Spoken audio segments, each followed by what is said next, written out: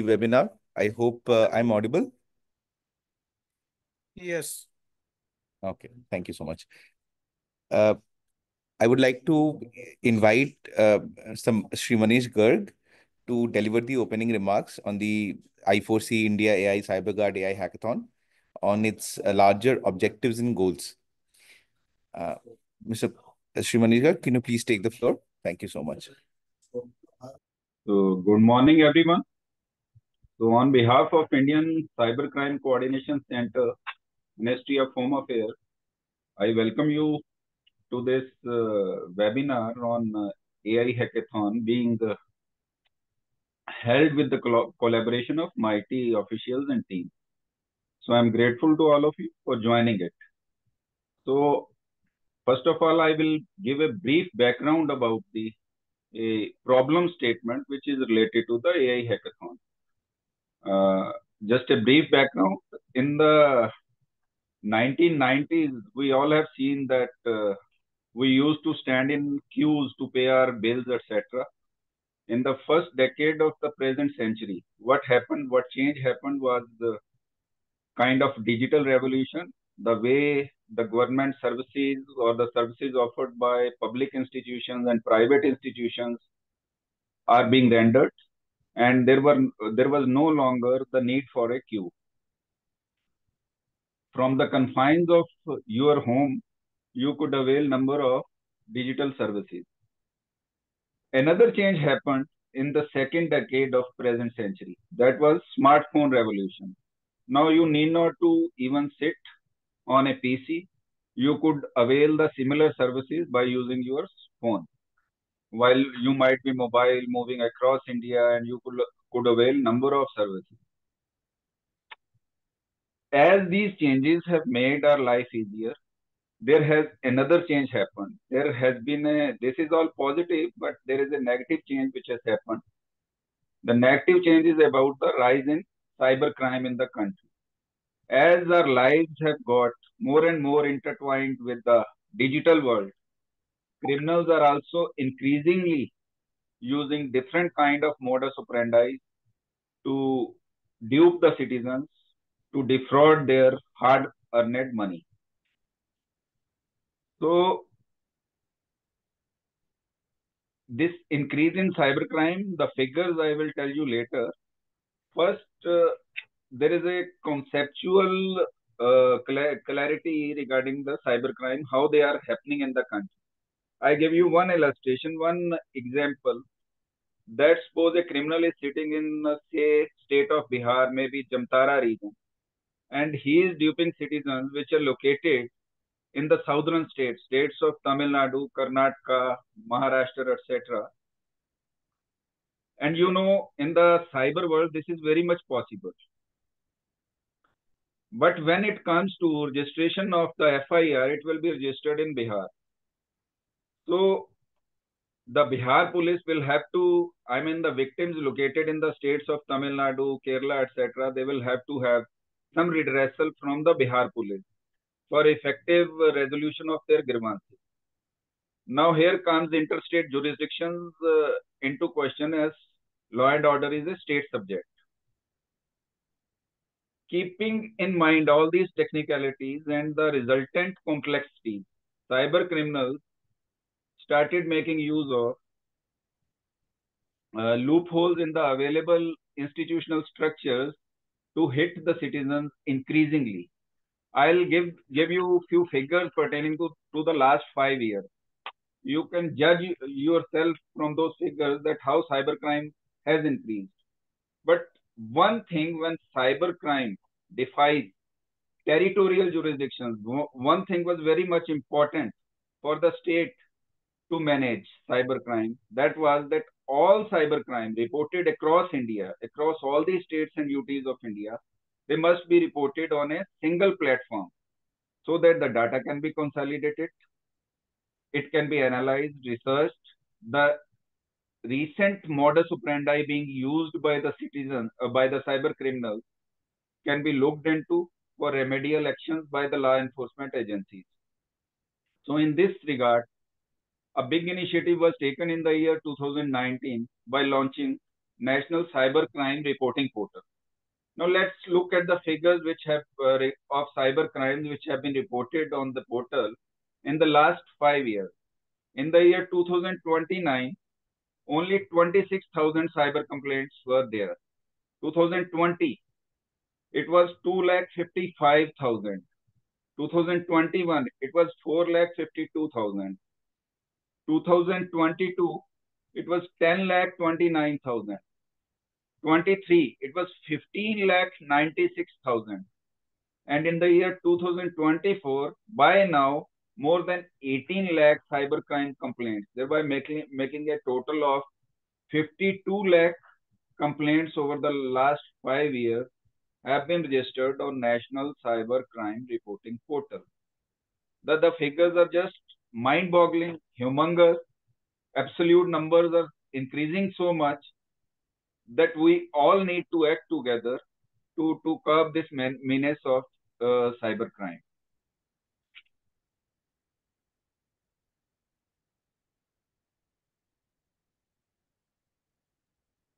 Now I come to the problem statement for this AI hackathon, which we would like your contribution to be in. The problem statement is that at present we are receiving 7,000 complaints on day-to-day basis. 7,000 complaints daily. It's humanly not possible for anyone to analyze those complaints. But before that, before citizens file these complaints are organized into different categories and subcategories. At present, we have got 30 plus subcategories in which these complaints are filed by the citizens. If I look at the names of those categories, we have got online and social media related crime, online financial frauds, hacking, online cyber trafficking, online gambling, ransomware, cryptocurrency crime, cyber terrorism, and CPRGR, where content related to nudity, etc., are uploaded on the online space. Now, these are the 10 broad categories. Within each category, there are a number of subcategories. For example, within the category of online financial fraud, we have got e-wallet related frauds, business email compromise, internet banking related fraud, debit credit card frauds, SIM swap, etc., etc. Now, at present, a citizen, while lodging a complaint on the cybercrime reporting portal, is supposed to select the category and subcategory. Now, citizen, because of lack of awareness, it is not always possible that he knows the nitty gritty and the technicalities about all these categories and subcategories. So often what happens is he ends up choosing a wrong category. If a wrong category is chosen, then the whole analysis about the data which is being managed at the NCRP, National Cybercrime Reporting Portal, that goes topsy-turvy. So that is primarily the problem statement. What we want you to contribute to is to devise an NLP model, that is natural language processing model, to guide citizens in filing cybercrime reports on National Cybercrime Reporting Portal correctly through a real-time analysis of the description of the incident and media files uploaded by the citizen. So the moment the citizen writes the description of the incident which has happened with him, resulting in cybercrime, automatically our portal will be guiding the citizen that this is the category and this is the subcategory in which your complaint falls into.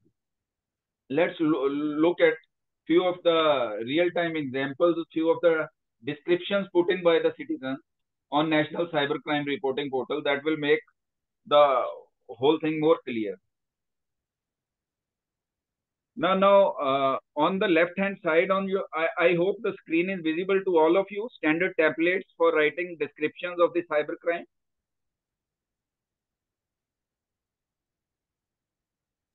Yes, sir, it's visible.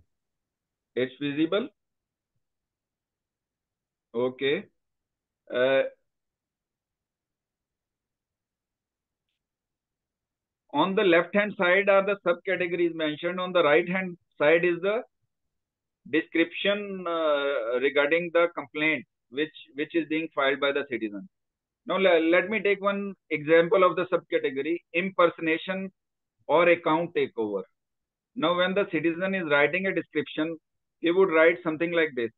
Fraudsters created a fake account on social media using the details of the victim. They then contacted the victim's friends and connections on social media, saying they needed money as it was an emergency. The victim's contacts lost rupees so and so. The account URL of the fraudster is so and the amount was transferred to so and so account. So broadly, that is what is expected from a citizen if his identity or account has been taken over by some fraudster. Now, on the basis of keywords which figure in this description, your job is to automatically assign a subcategory and a broader category to this complaint. That is the problem statement we look forward you to solve, and the action needs to happen in the real time. That is precisely the problem statement. Of course, we have got another problem statement which is at present not part of this hackathon. All this work will finally happen into a better analysis, better research, and it will go on into checking cybercrime in the country. So your contribution is going to be very much important for the citizens of India in facilitating seamless reporting of cybercrime, and also for the law enforcement agencies located throughout the states who are finding these difficulties in handling the data which we are getting through National Cybercrime Reporting Portal.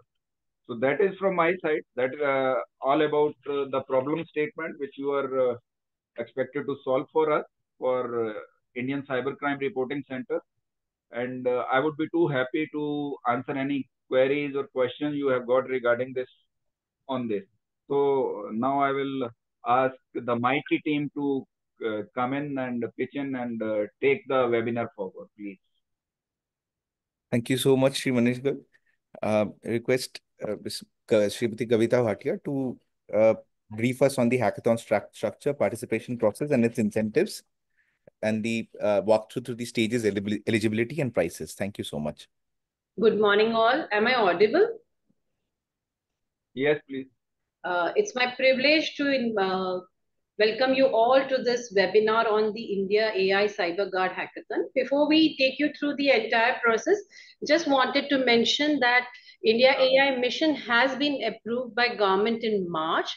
This mission has 7 critical pillars, which is basically meant to democratize AI, reinforce India's AI leadership globally, and ensure that the applications developed are safe and ethical and are meant for social good. So the 7 pillars of the India AI mission, the first one is compute. The second one is the large multimodal model. The third one is the application development, which is the focus of discussion today. The fourth one is the skilling. The fifth one is the startup pillar. The seventh one is the safe and trusted pillar. The focus of the today's discussion is basically on the application developed as a part of India AI development initiative, which will be developing application in the critical sector and will be having a large scale socio impact. In fact, as a part of this pillar, we had also initiated a innovation challenge on 5 themes, which has got closed. And this is the hackathon, which we are doing it together with Indian Cybercrime Coordination Center, which the previous speaker talked about the kind of problems they want us to help them to mitigate with the help of AI.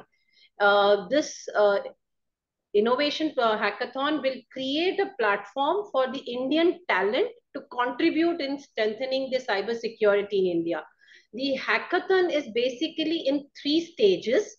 The first stage, as was mentioned by Manish ji, involves it's an online round and involves the participants to create a prototype of NLP-based AI model for text classification and analytics. The basic objective of the participants is to categorize the complaint based on the parameters such as fraud and the victim profile, for which some of the data has been given. The submissions will be evaluated based on the accuracy, precision, and F1 score. The top 20 teams of the stage 1 will be taken to the stage 2, which is in person in Delhi, where the participants will work on the NCRP data to enhance their model, and will be also tasked to develop an NLP model that guides the citizen in filling accurate cybercrime reports, and emphasis will be on achieving high model accuracy. The best team, 3 teams of the stage 2 will be selected for the stage 3, where they will be piloting their application in the real world environment, and the jury will be selecting the best team who will be getting an opportunity to work on the real world problem. The eligibility criteria for this hackathon is that the Indian companies and startup, the companies which are registered under the Company Act and have a 50% shareholding by the Indian citizen, the startups who have been registered with DIPP or DIP-IT, in the current context it is called as DIP-IT, can participate. Even the academic and the R&D institutions like IITs, NITs, IIITs, and the institutes which are accredited from the AICT and NAC are eligible to participate. The autonomous bodies and the public sector organizations who are basically into R&D can also participate and can contribute. In fact, as a special thing, we are also allowing the students and the researchers who are working professionals in the education institutes and are not form any startup or company can also participate. Once they are selected in the stage 3, they have to register either as a company or as a startup, depending upon the fitment they fall into. As I said, that the process is completely transparent. Anyone who is wanting to participate either as an individual or as a team will have to register online and will have to submit their code on the GitHub or OpenForge. In fact, the team, if they're participating as a team, should have a team lead who can complete the entire application and manage the submissions. And the team which is getting selected will then have to set up a startup or a company, as I mentioned just now.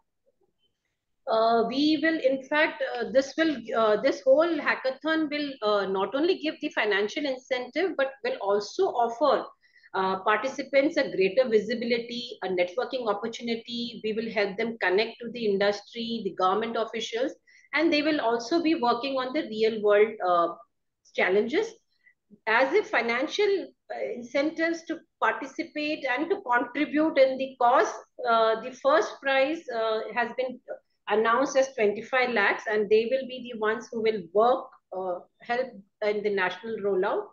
The second prize is the 7 lakh, and third prize is 3 lakh. In fact, we would like all we would in fact give a special prize of 5 lakh to the all women teams, so that we also have more of female participating in the national cause. This is the entire process and the eligibility criteria of the hackathon. I am there to answer to any queries if you have. Thank you, and I would now request Anurag to call the other speakers. Thank you. Thank you so much, Kavita ma'am. Going forward, we are going to have a panel discussion on leveraging AI for cybersecurity, opportunities, challenges, and future trends. And to the panelists on this topic are Vinayak Godse, CEO DSCI, Rahul Agarwala, Managing Partner Sense AI Ventures, and Abhilash Soundarajan, Founder and CEO of Priva Sapien. I'd kindly ask the panelists to take the floor and please start. Thank you so much.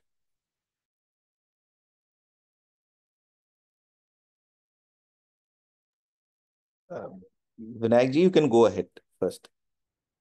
Yeah, so there is one more speaker, right? Rahul Agrawal. Yes, yes. Yeah, I think I am here. I'm here. I'm just getting to a room. I'll be able to put on my video after that. Okay.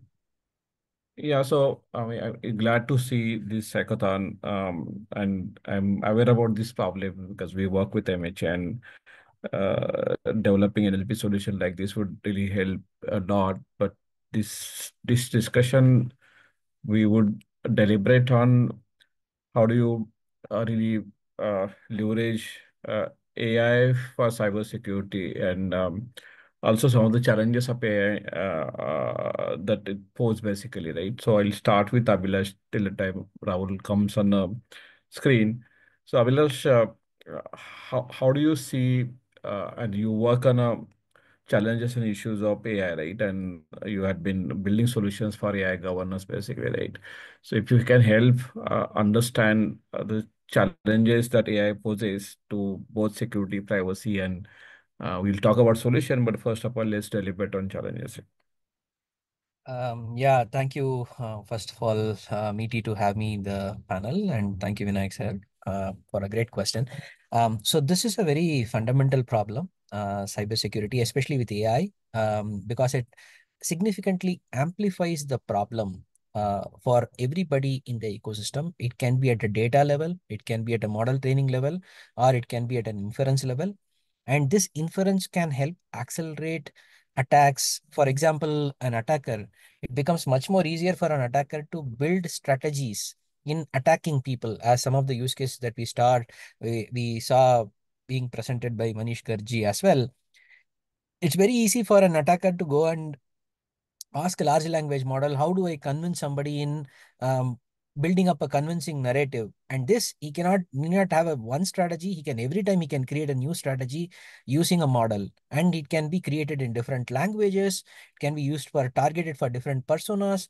Even voice can be modified, images can be created, fake information can be created. This is a very fundamental problem. And when we have such a large population, and many of them are vulnerable, it becomes very, very critical to protect them. I think it's a great step for the ministry to take initiative in this direction. I think, having a coordinated effort across the country will play a very important role, and protecting our citizens from the downfalls of AI is very, very critical. I think it's a very, very timely initiative, and these are some flavors of challenges, and then this goes on and on. Like you get a booster shot sort of thing, and this for everybody, even a hacker or a people with malicious intent may also use it. So the right kind of guardrails become very important, but it's a very important problem to solve globally. You have to really understand this better, right? So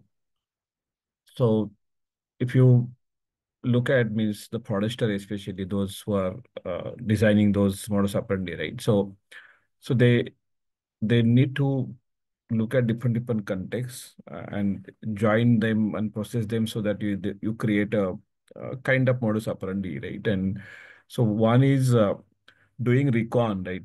All of us are digital footprint, and getting hold of this digital footprint and understanding the relation between this footprint and footprint of a different people. For example, you can separately look at the footprint of a father or mother, and then you can look at footprint of their kids and join that, and then create a kind of modus operandi. In digital arrest is going largely that perspective, right? And then you call parents talking about their kid and talk about something will happen to them unless, and there's a video call which comes in basically, right? So earlier, it would need a lot of time to collect this information, right? Then there will be a lot of time that will to establish relation between those information, and then you devise the modus operandi basically. So that time is significantly came down, doing recon and also understanding the relation and also creating modus operandi's came down quite significantly. So one is about this part. Second part is like once you do that, then you need to create that content which could convince a victim, basically, possible victim, basically, right? So maybe some voice, maybe some video, maybe some kind of a scenarios, basically, right? As you rightly said, basically, right? So that's also become easy. One part is processing those contexts and processing those footprint, and other part is creating something which can convince the victim, basically, right? So this two things basically is becoming very important from the fraud and security perspective, basically. So, can you dwell into this, like, uh, what more that you see basically in such kind of scenarios, basically? Yeah, so sir, you put it with great insight on the image content collection by the fraudsters as well, right? Which is the input side of part where they're collecting information from a lot of sources. Just your WhatsApp DP image, lot of times people fancily put image of their kids, a lot of times, and then these are sensitive information. Similarly, profiles, social media profiles, open like Instagram information, where you cautious without much of caution speak about family things and background, travel, financial, lot of things we advertise and publish, and with this lot of personal information goes out in the public, and this is one of the very important inputs. And with these images today, it's very important, easy to create, somebody looking at some place sometime with an input image and make somebody being there at a being specific place. For example, your father was standing in front of the Canara Bank ATM near your house, and then he fell down. I have taken him to hospital. Give me some money. We are going through some stuff. Like, let's say they know that their person is abroad traveling or something based on some pictures posted on LinkedIn or other social media platforms, and they track and identify, and then they can create, concoct, build stories, narratives, images. So these are becoming very, very easy. Anybody with the right kind of knowledge can do it today. And this becomes a major problem. So to understand it, mitigate it, is it becoming a much bigger challenge. I think that's a very important challenge that we see in the ecosystem. So one is the kind of information the fraudsters collect. And with that, with the Gen AI, with the power of Gen AI, primarily with social media and other public information. And second is information they create based on this to build that narrative and engage on that fraud in the ecosystem. I think these are becoming significantly accelerated with first the social media wave and second now the Gen AI wave. Yeah. So Rahul, you run uh, Sure. one of Yeah. yeah. Thank you for one inviting me here. I'm sorry for being late. Uh, so I think I think some of the key challenges other speakers have talked about, but I think AI fundamentally changes how humans. So what is our security system? If you look at people and what is our security, we trust what we see and what we hear. Now, using GenAI, you can actually create fake videos which exactly look like the person. You can replicate phone calls which really sound like your relative. So imagine your child calling you and asking you for help because they're in trouble. And it sounds like your child, you will give the help they require. You might share bank details, you might share credit card details, XYZ. So GenAI creates the way content can be created, digital content can be created. It sounds very authentic, looks very authentic, and that poses itself a challenge. And as human beings, we'll have to think. It is not just something which technology will solve, right? We need to think about that. On the other side, I mean, my view is AI is being used to attack systems, right? Whether it is cyber attacks, all kinds of bots, everything. You need on the protection side also AI. AI can only because when you have attackers using AI, they can create new patterns of attacks, and literally the attack is endless, right? I mean, it can just go on. It works 24/7, uh, depending on the number of computers used for the attack. It can just scale. So on the defense side, also people and companies need to think how do they defend themselves. I think these are some of the challenges we need to think about, and would love to support companies coming out of India which solve some of these challenges. So like, let's look at now how can you leverage AI for solving security problem, and also in this particular case resolving some of the cybercrime issues as well, right? So Rahul, can you, because you are with you, so can you look at possible contributions that AI can make to solve cybersecurity problem, and more importantly, resolving the cybercrime issues as well? Sure. So on the cyber security side, I would say that, you know, look at AI is very good at patterns. And when you have cyber attacks, basically there's a lot of data. And if you can see the patterns, you can understand there's an attack going on. Whether it is, uh, I mean, anything which is exceptional, anything which is out of the normal, abnormal behavior, you should be able, because patterns get established over time. So anything which is correct typically falls into a pattern. Sometimes it doesn't. There are exceptions also which are not abuse, are not attack, are not crime. But typically you'll find that from which device is being used, where the device is connecting to the internet from, what are the kind of requests, how quickly those requests are coming, what are the apps installed. I mean, there's so much data. And some of this is not possible for humans to really be in the loop all the time, right? So automated cyber defenses which take into account all these factors and find the patterns and learn new patterns as they emerge is something which we think is something startups should be looking at. And we've seen a few startups which aim at that. And this has all kinds of various levels, right? From fraud in financial transactions to, of course, the cyber crime kind of things that you're talking about. See, some of this can be installed even at network levels, right? I mean, if you take where people are just generating traffic to, you know, overwhelm a server, it's at the network level, it is very visible Yeah, I that an mean, attack is going on, right? yeah. It may not be, yeah. So until now, largely we understand that security require control, but nowadays most of the security capabilities especially are now talking about intelligence driven actions, so AI driven actions basically. So be it network, be it application, be it data security. So most of those capabilities are now increasingly going AI powered kind of capabilities basically, right? Until now it was more black box AI. You have your data and you are working on the data, but increasingly people are also using LLM to solve some of the security problems basically, right? So Avilash, you also leverage AI, and there could be some experimentation you must be doing with generative AI as well, basically. Can you delve into how AI comes to need? Yes, it poses a lot of problem, but how can it help you to solve some of the problem?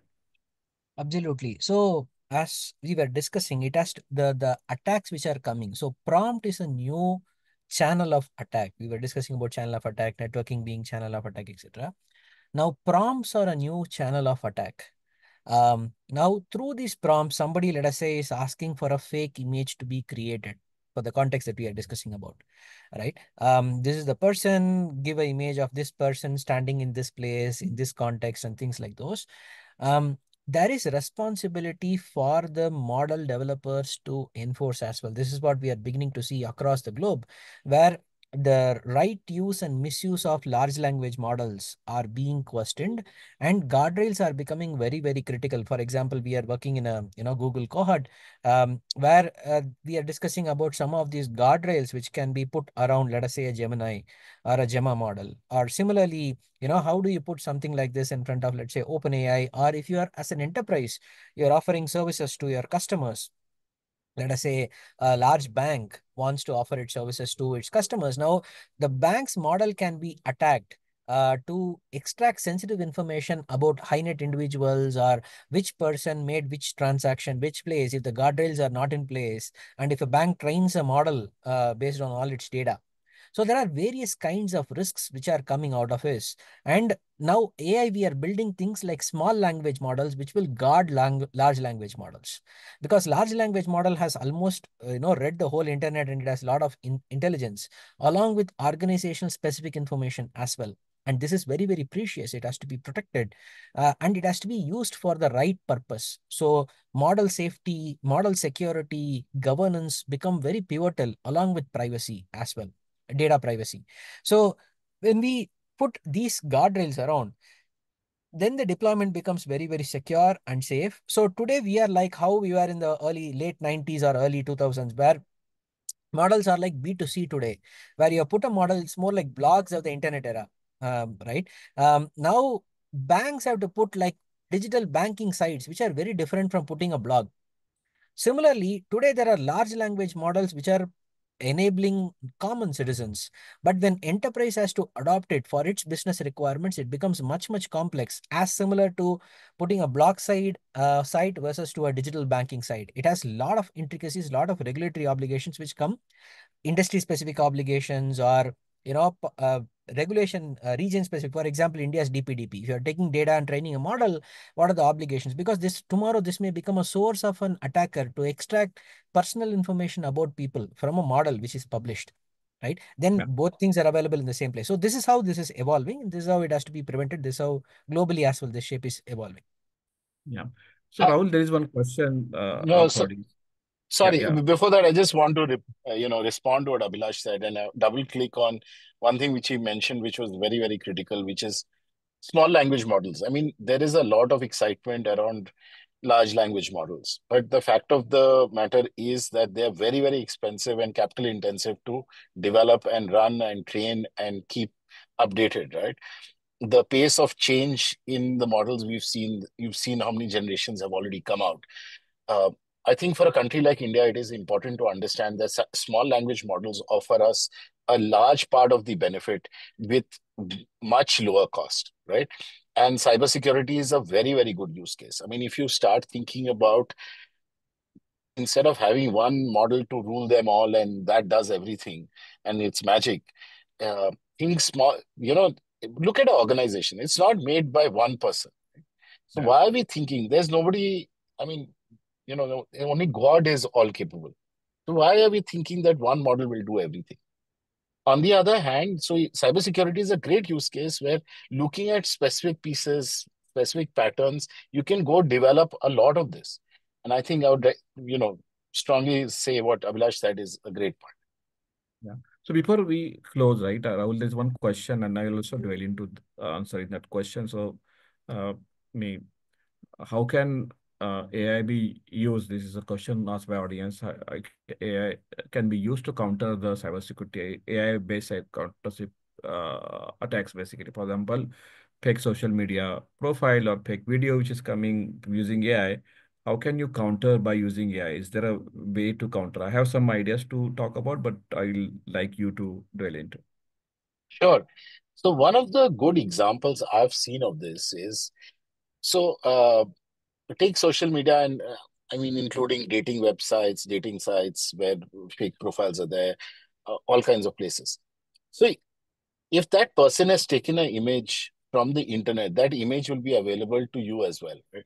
It's a question of being able to use AI tools to see if there's dissonance. What I mean by dissonance is, so there is this profile, there's this photo, and there's a name attached, right? That's what you're looking at. Now, is that photo available with any other name, in any other context? That itself starts telling you that there is the belief levels drop, right? So look, when you add more and more data, if data is not consistent, there is dissonance, that is absolutely a clear indication of risk. So there are no, I mean, I don't think they're magic bullets, silver bullets, right? It's a question of thinking of risk and the level of risk and then acting accordingly, right?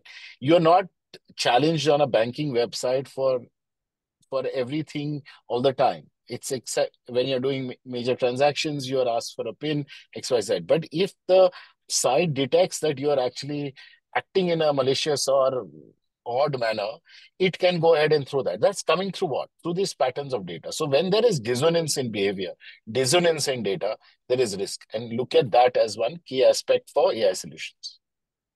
As a data security concept up India, we try to look at how can you solve deep fake problem, and there are three, four things which we come across, right? So one is so there is a something called as provenance tracking. That's tracking the origin and edit history of a digital media. So you can establish that this media is authentic or not. So there is a method for doing that, basically, right?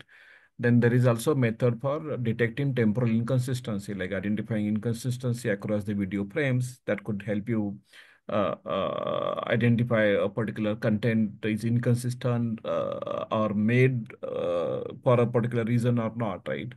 So then there is also detection model trained to using the adversarial technique. So those models can help you detect the fake content actually, right? Then there is also some, because sometimes what happens, the audio and video synchronization, there could be some problem as well. So you can examine the synchronization. Basically, you can even do the forensic analysis of a deepfake creation tools, and based on this forensic analysis, you can say, okay, whether this has been used by this kind of a legitimate tool or not, basically, right? And there are a lot of real-time detection models which are coming now, which can help you to extract the feature, extract the entire frames, and understand how exactly things are going. And there are very specific accelerators which have been created to understand the content thrown and understand the audio or video which is coming to you as a deepfake thing, right? And then what happens usually, the deepfake is a multimodal element, right? It may have visual, audio, textual, and sometimes you can use this cross-model consistency, basically cross-media consistency checking, and that could help you to understand some of those problems, basically. So the science of a deepfake analysis is also evolving, and there are a lot of interesting AI capabilities which are coming in recent past, which can help you to understand deepfake problem much better, basically, right? So just to close the conversation, as I'm also mindful of the time, any last minute concluding, Abhilash, starting with you, and then Rahul, I'll come to you on that, basically. I think regulation can play a very important role, especially for example, fake video generation, etc. There are technologies like watermarking, where you create an image in a way that some portions are like mathematically provable that it has been created by AI systems. Things like those are also emerging. So across the stack, like for example, NIST has spoken about PASPER, which is privacy, accountability, safety, security, fairness, explainability, things, and sustainability. So while technology is building, there also needs to be governance around this. I think Indian government is taking a lot of good initiatives. I think this combination of tech and regulation would help us build a secure ecosystem for innovation, at the same time safety for citizens. Thank you. Rahul, your Yeah, sure, absolutely. So I will just say this is should be an active area for entrepreneurs to follow. It's going to be a massive area. The amount of fraud is just going up and up and up, the amount of crime. And AI just makes it easier to do all these bad actions and for bad actors. So, right. And I will just say that people should be thinking about how do they play a role in making this work. I mean, coming up with tools. And, just to Abhilash's point, it's whether it is watermarking, there'll be new content proving the provenance of the content, right? One through techniques, and after you see artifact, but at the generation point itself, and watermarking being one. So these are all technologies which I think will play a much larger role than they do today in the ecosystem, and thus there is clear opportunity here to create new tooling.